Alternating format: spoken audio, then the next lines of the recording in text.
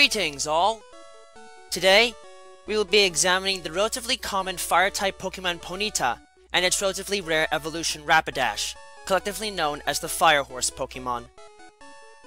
Though perhaps not the most conventional of Fire-type Pokemon out there, the members of the Ponyta family are brilliant-looking creatures that can more than bring elegance and incredibly fast-paced action to any battle they are made a part of. Ponyta resemble standard horses with beige hair and 4 legs with black, incredibly hard hooves. Their snout is marked with a small pair of nostrils and a small mouth with teeth designed primarily for grinding up plant matter, and their face is adorned with a pair of large gray eyes and pointed ears with red interior flesh that are pointed towards the back of their head. Their head, back, and upper legs are coated in a sheath of fire that glows and flickers even in the daylight, and their tail is similarly engulfed in flames to the point where it is difficult to see their tail at all. Their evolved form, Rapidash, have the same basic body form and hair color, but their overall body and the flames on their body are much larger. In particular, their mane, which is comprised of a long stream of fire that billows from the back of their head in an extended form, and the flames on their legs have moved down closer to their hooves. Their ears are now also pointed upwards, their eyes have become smaller relative to the size of their head and are red in color, and they now possess a long, sharp horn of bone on their forehead that is primarily used for defense. The members of the Ponyta family are interesting equines that have adapted to the power of fire as a way of defending themselves against attack. While these creatures look, live, and behave much as most normal horses do, they are distinct in regards to their beige, almost white hair, and especially in regards to the flames that are emitted along their frames. Coated among portions of their frame are patches of skin that possess glands beneath the surface that emit chemical fumes superheated by internal flame sacs in their body that ignite via chemical reaction when they come into contact with oxygen, resulting in flames being generated along these patches that create a fiery display that makes them dangerous to approach. On the one hand, this makes these creatures relatively difficult to approach in the wild, as they can easily flare up their manes to scorch anything that gets near them. But it is this feature that also makes them incredibly popular among horse riders and trainers across the world. While Ponyta and Rapidash can be trained like other horses, it is much more difficult to do so, as 2 major factors have to be incorporated into their training. For one thing, one must be able to earn their trust to the point where they will willingly relax their flame sacs to minimize the volume of superheated gases emitted from their body in order to keep their back relatively cool and safe to sit on. Secondly, they must be trained to remain calm even under pressure, as these creatures are prone to letting fright trigger an immediate response in their body, causing their flames to flare out and likely scorch anything that is unfortunate enough to be riding them at the time. This, as a whole, can make these creatures very difficult to tame and control, but their incredible speed and the sheer difficulty associated with their training makes them top choices for the most elite of riders and horse show presenters. Not surprisingly, as a result of their incredible agility and ability to tolerate and even absorb heat efficiently, these creatures can possess runaway and flash fire as base abilities, and if their flames are particularly strong due to excessive bodily emissions, they can further have flame body as a hidden ability. In terms of stats, in looking at Rapidash, their close relation with traditional horses means that they are generally sturdy, but not as defensively strong as other fire-type Pokemon, and they have limited stamina to work with, plus, because their fire-type powers are more defensive in nature, their overall special powers are somewhat weak, in turn making most of their base stats below average for a fully evolved fire-type Pokemon. However, they can still make great use of their deceptive speed to strike fast, and their powerful hooves and large horn allow them to deal surprising physical damage with their attacks, resulting in their base attack and speed stats being above average for a fully evolved Pokemon of their type. As such, while these equines might not be the most dangerous of fighters to most, they can still put up a fight in a physical brawl, and more than run circles around the opposition, giving them very little time to react before they end up meeting the business end of their hooves and body in general.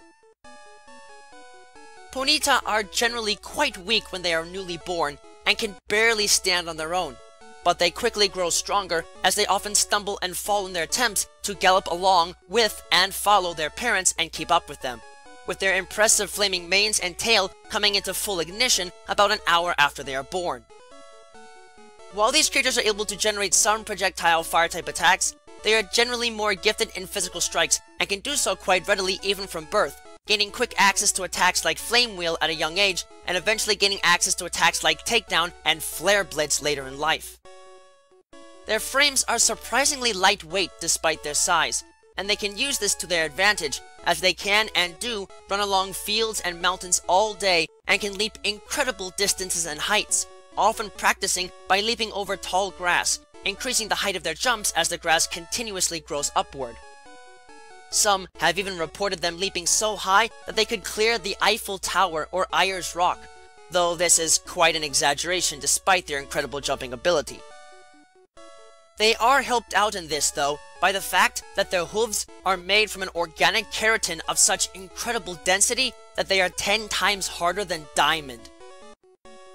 This, in combination with their sturdy legs, makes them excellent shock absorbers that help these creatures survive their otherwise incredible leaps, and can make the trampling stomp and bounce attacks they gain access to particularly flattening and difficult to resist without strong defenses, especially if one is foolish enough to get too close to their rear without expecting the powerful kick that is sure to follow. Rapidash, despite merely looking like enlarged, more mature versions of Ponyta, have a number of anatomical and behavioral traits that make them distinct from their pre-evolved form.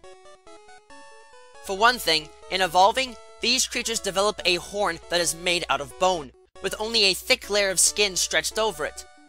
Thought by some to be the inspiration behind the mythical unicorn, the point on this horn is quite sharp, and it enables these creatures to learn the Fury Attack move immediately upon evolving. Plus, it grants them access to the Mega Horn and, in combination with a minor venom gland that is located near the base of the horn within the surrounding soft tissue, the Poison Jab attack. Secondly, while Ponyta on their own are quite fast, they pale in comparison to their evolved form. While Rapidash are normally found peacefully cantering about fields and plains, if they feel threatened or see something that is moving at high speeds, they will immediately dash off at a speed of up to 150 miles per hour.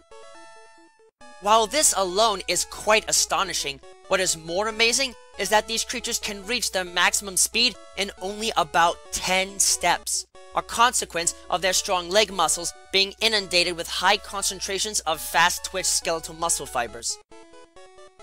When moving at such a high speed, the hooves of these beasts barely touch the ground, as they are propelled long distances with every movement of their hooves off of the ground. And while this can make them look extremely elegant, with their flaming manes and tail extending in length the faster they travel as oxygen rushes into the flames to fuel them, this can still be a problem if these creatures accidentally trip and fall, a trait that is responsible for them not learning the tackle attack possessed by Ponyta, instead relying on a quick attack to deal minor damage to targets. Behaviorally, while Rapidash can be fairly calm-natured, they have an irresistible competitive urge to demonstrate their agility by racing anything that moves particularly fast when in their vicinity, causing them to run off and race the target as their flames flare up in response to their increased excitement and determination, showing that they can't be outrun by anything, even if that means racing off against vehicles like cars and bullet trains.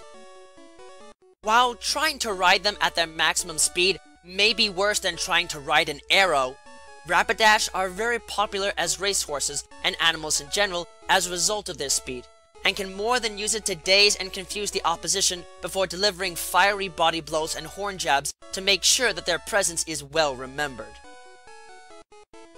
They might be seen more as animals built for showing and racing than actual combat, but the members of the Ponyta family are still fiery contenders in any fight and can more than put their strong physical offenses to work when needed.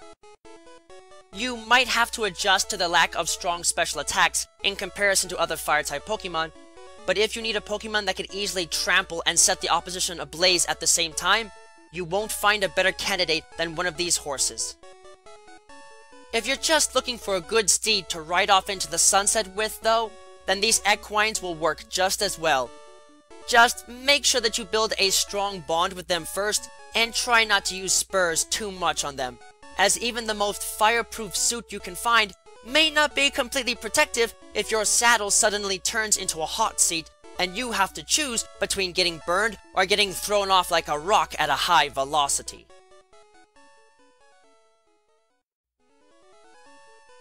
Thank you all for watching this video. It is always an honor to be able to speak with you all on the subject of Pokemon in a way that brings me great joy and happiness in my work.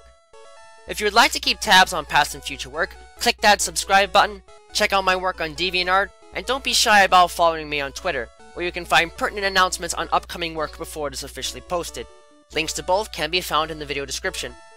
If you would like to support my work and help Miguel and I continue to produce more content for you and improve upon our presentation, please visit us at my Patreon page, which you can also find a link to in the video description. With that, I thank you for watching and I wish you well.